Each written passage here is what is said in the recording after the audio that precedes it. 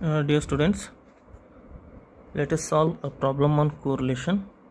It's a different problem than you have solved previously. See, x is given, y is given, x values, y values, but in case of x, the one value is missing.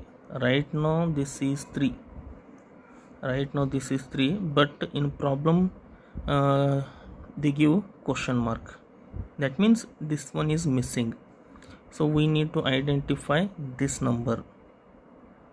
For identifying this number, he should give the mean value of x. If any missing value is in y, he should give the mean value of y. So missing is there in x, question mark he has given. So therefore he has given mean value of x is 3. So by the application of mean formula, we can ascertain the value of missing this question mark value. So therefore we all know the formula of x bar, that means mean value. So x bar is equal to sum of x divided by n. So here sum of x is nothing but total of x values. So total of x values, apart from this question mark, the total value of these are 15 plus question mark we have to add. We don't know the value of this question mark, so therefore let it be written as a 15 plus a divided by n is equal to 6, number of observations 6. So this is the formula for calculating x bar.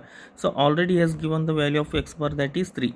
So x bar, instead of writing x bar I am writing 3 is equal to, that means x bar is equal to sum of x 15 plus a, that should be divided by 6.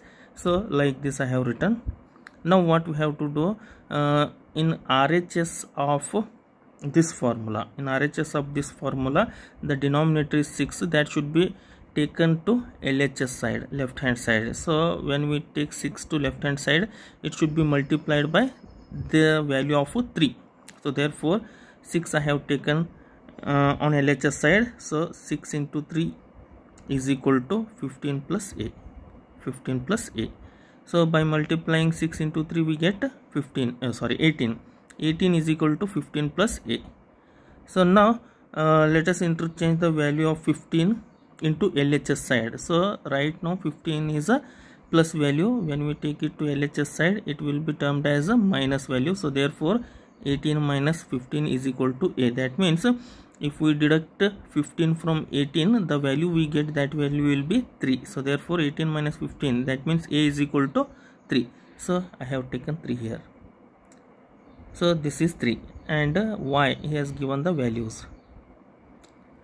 As usual we have to calculate Karl-Pearson's coefficient of correlation. For that we have to apply this formula only. So already you have solved number of problems by application of this formula. So therefore r is equal to, so remaining work you have to do the same. You have to take u, you have to take v, u square, v square, and uv. Everything is same.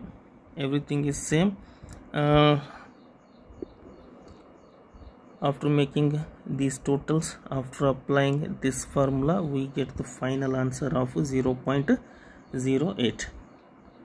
So up to here I have explained you that how to calculate the missing value. After calculating missing value, so we can apply remaining things as we have done in our previous classes. Okay, so same problem I will send in group. You have to solve that problem and send in group. Thank you.